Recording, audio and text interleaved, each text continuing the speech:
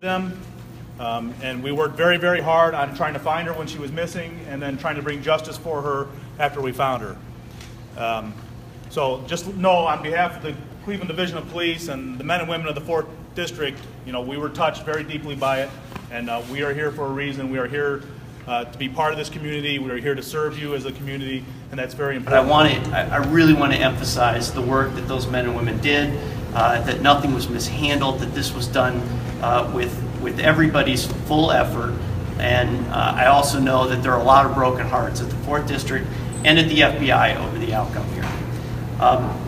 We're transporting a lot of kids. We transport, I think, like 14,000 children a day to and from school. So we understand. We take pride in that.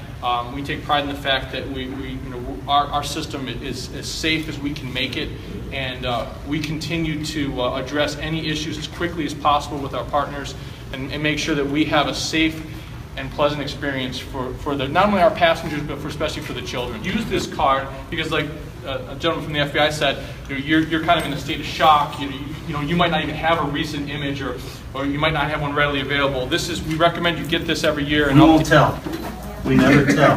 The ladies wait. That's right. It's a secret. All right, you can have a seat.